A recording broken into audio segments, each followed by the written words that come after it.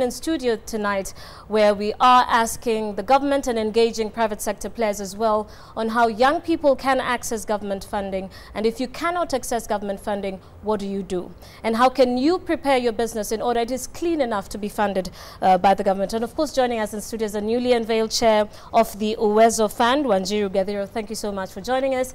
Catherine Namuya from the Youth Development Fund, and of course Winnie from Frida from Passion Profit. Thank you so much for joining us. Wanjiru, let's just start off with you, because we're getting quite a number of questions on Twitter. The hashtag is hashtag BizCenter. If you want to talk to us, where can we access this fund?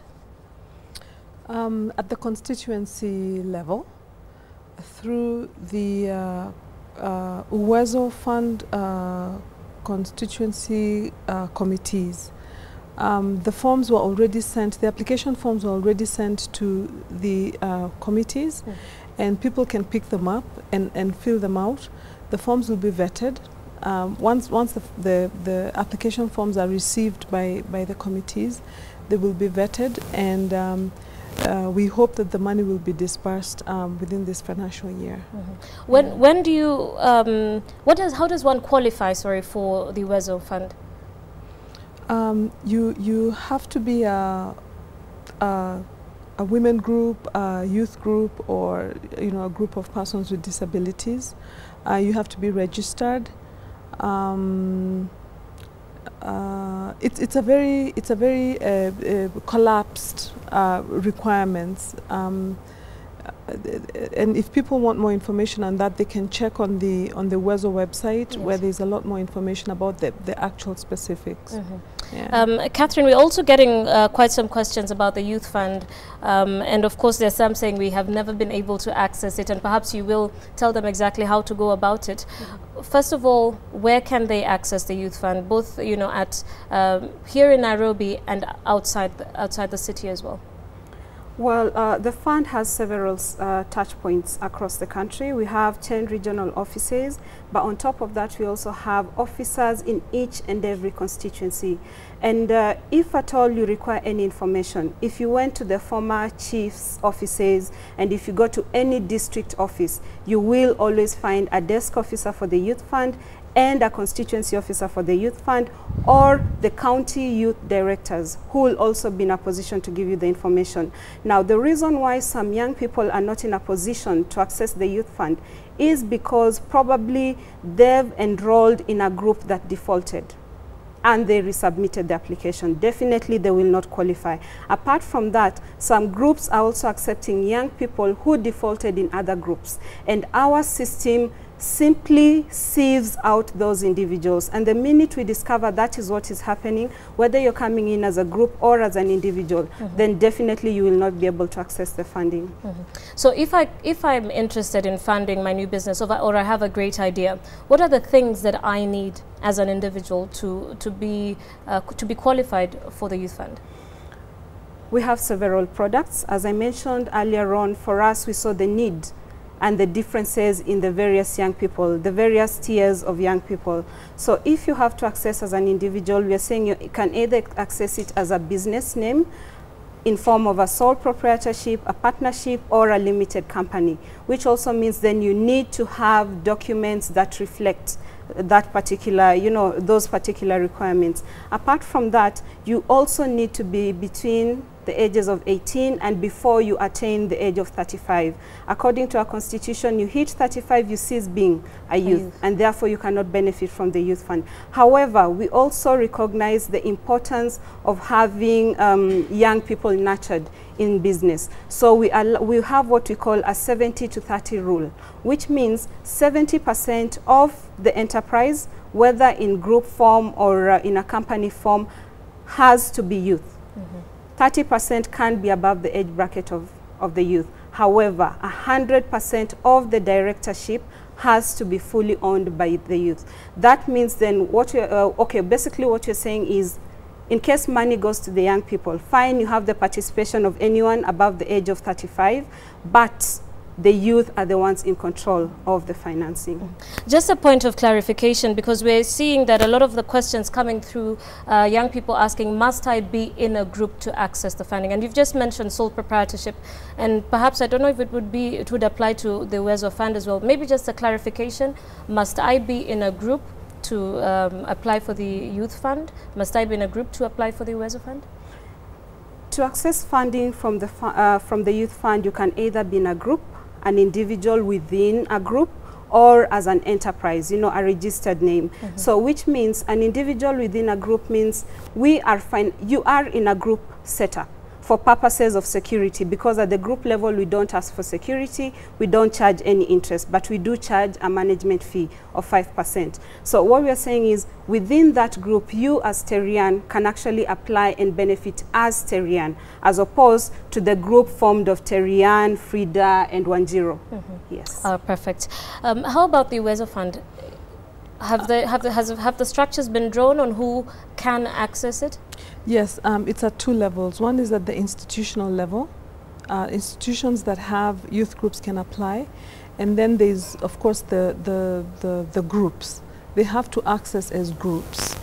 I think we haven't gotten to the point where it's still new, Yes. but for now it's groups and or institutions that have groups in them. Frida, let me rope you into the conversation here, because a lot of young people do not actually know how to put their books in order, and therefore do not necessarily qualify to get funding. Maybe there's a sense of not taking business that seriously until the point where you say, I want money yesterday.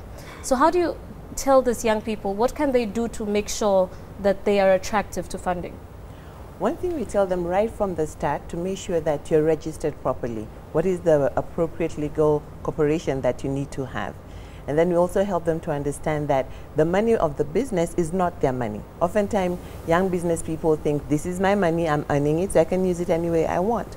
So we encourage them to open a separate bank account and to pay themselves a salary and to keep simple records. We have a class where they go through, and we have a finance coach that helps them to know how to keep records. So at the point that somebody wants to see the history of their data, there's something to show for it. So we help them right from the start so that they can start and grow right.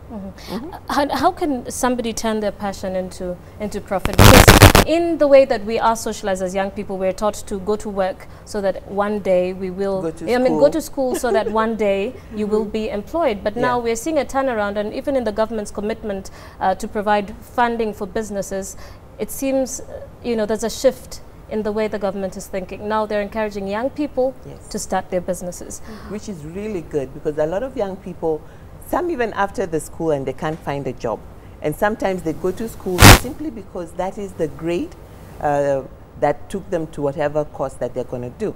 It's not necessarily what they want. So we find a lot of people who are coming to our classes because their parents wanted them to be a lawyer, but they'd rather do interior design and stuff like that. So one thing we help them to realize, yes, it's your passion. You like doing this thing. But is there an opportunity? Is there a problem it's going to solve? And are there enough people who are willing and able to pay for this thing that you like doing? So we really help them to align their passion with an opportunity in the society so that they'll be able to make money out of it. Okay. Yes. My director says we are getting a little bit too tight, so she wants us to be a little light. And I'll ask Wanjiru to pick an envelope between number 1 and number 9. Oh, no. 4. Number 4. All right, let's see what number 4 says. How much money do you have in your pocket? Oh, no. I don't have a pocket. How much money do you have in your handbag? In my handbag, I have 3,000 shillings. 2,000 shillings? 3,000 shillings, just in case I need fuel or, airtime, or I need to send somebody in Pesa, but, just don't keep a lot. I don't walk with a lot of, I walk around with a lot of money. Okay. So any on M-Pesa? No, in case somebody tells me to send the money, and then I can genuinely say I don't have any M-Pesa. Okay. Wanjiru, I'll just carry on from there now. Now you have been an entrepreneur for some time now, as well as a management consultant. What is your personal conviction about empowering young people in business? I believe in the young people. And I believe that the Kenyan education system sometimes gets it twisted, because I mean, I was reading the paper today, and over 400,000, I think 464 students sat for the KCSE, and of that amount, 31%, which is like 141,000, got D and E's. Now, obviously, they'll not be able to join university or a professional course that, you know, they're locked out of a professional course. But that doesn't mean that they're not useful, you know. They can be self-employed, and I don't think employment is a hard sell, because, you know, can you imagine how many processes, systems, people it took to generate just a bottle of water? That's a need. It doesn't have to be a complicated process. So you can empower youth on different levels, on life skills, on how to do business, on the enabling environment, like, you know, how do you get a business? You know, it's connecting the dots for youth that matters. Youth doesn't, and you know, enterprise doesn't have to be so complicated that, you know, you have to go to school for it and get an MBA. No, I agree with what Frida is saying. There's a need, and you know, all Kenyans are closet entrepreneurs. All Kenyans have a side hustle. They're doing something, but it's jua kali. It's time we professionalized what we're doing. You know, we put a framework onto it. We have a business plan. That's what I would like to see happen for young people, because they come to me and they say, okay, yeah, I have a passion. I'm like, stick with it, stay with it, and see where the gaps are. But it doesn't have to be complicated. Somebody will buy what you're selling. That's just the way of the universe. Catherine, what are some of the biggest mistakes the youth make when they're trying to apply for the youth fund? And this is, as you answer that, I'll go and pick an envelope, so you can tell me what number you want. As you think about the mistakes. I'll go with 8. Number 8. Okay, you can tell us about some of the biggest mistakes that you know, the youth make when they're applying for the youth fund. The biggest mistake is when a young person comes in with the mentality of loan and money, as opposed to coming in with the idea and seeing, you know, actually visualizing, if possible, and even sketching what the plan is going to be to make sure that this business is actualized and it grows. That is the biggest mistake. And why I say it's the biggest mistake we face is that you come in with the mentality of the loan, which means when you get to our offices and we tell you, not even mentality of loan, it's actually the mentality of the money. Of free money. Yes, that I'm going to get, because at the end of the day, this is government money. So you come to our offices and we tell you, you know what, okay, these are the brochures of the various products, and with this you can decide where exactly your business fits. After that, we tell you, okay, fine, you've decided this is what you want to do. We give you an application form. You need to go and fill. You need to go and have the chief witness, because we are financing the business within the constituency where you are. Not that you live in Starehe, okay, you're starting the business in Starehe and you go and apply for a loan in Embakasi, because it's the Starehe officer who's going to follow up your loan. Now, when we bring up such issues, the young persons then think, you know what, the process is too cumbersome, because since I came in with the idea of free money, I'm expecting that I'll come over the counter and I'll be told, okay, what's your name? My name is Catherine. What's your ID number? I give my ID number. It's written down. What date is it today? I'm signing off, please. How much do you want? You say you want 50,000. We indicate 50,000 and we tell you sign and we give you the money. It does not work like that. So those are some of the mistakes which make it very difficult for most young people to accept that you can actually get a loan and finance an idea. So come up with the idea, know what the needs of the idea are and how much you'll require, then now come for the money. Okay. Now, Catherine, they say everybody has a weakness. What is your shopping weakness? What's the one thing you always buy when it's not on your shopping list? Oh my goodness, shoes and handbags. And that's why, like Wanjiru, I don't carry a lot in my wallet, because if I see a nice pair of shoes or a nice handbag, then I'll go for it. That's my weakness. All right, Frida, let's come quickly to you. Your word of advice to young people who have nothing are feeling like they're nowhere, but they think that their only hope is starting a business? Number one, they have something between their two ears. And it's called a brain. They have a mind. So it's to sit down and be observant, look around and see what are some of the needs that we have and where can they start. To look around and see if, let's say you want to be a caterer, but you say, oh, I don't have anything to start, being a caterer with. Is there another caterer that you can go and volunteer for so that you can learn the ropes, so that you can be in that environment? They don't always have to start perfect. I think they seem to have this idea that I'm going to be an event planner and I need X amount from whichever fund and then I'll start. Before that, I'm not starting. But all we need is an idea that matches an opportunity and our willingness to take action. All right. This is what I want to do. What action can I start taking now? What do I have? And I believe as much as we ask our mind, what do I have? What do I have? Where can I start? Then it begins to become clear. And then volunteering is not a bad idea. I find that young people want to be paid for everything. They want to be paid. And yes, there will be a time that you'll be paid for everything. But there's also a time that sometimes you have to sow a seed. You have to help somebody else that's already established.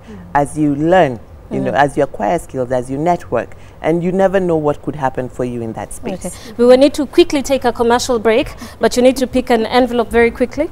Okay, number 3. Number 3. So help me God. So help you God. Number 3, which is your favorite holiday destination? Wow. That's a good one.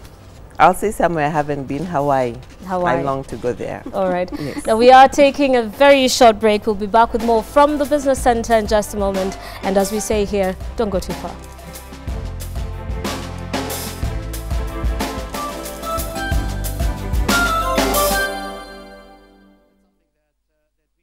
Now we are talking about youth access to government funding, and if you cannot access government funding, what options do you have? Now, final questions to our panelists tonight. Let's start off with Wanjiru Gathira, because a lot of the people talking to us on our social media platforms, on Twitter, hashtag @TheBizCenter, are asking, is there any capacity building that's being offered to young people when they, because half of these people do not actually, are not trained to run businesses.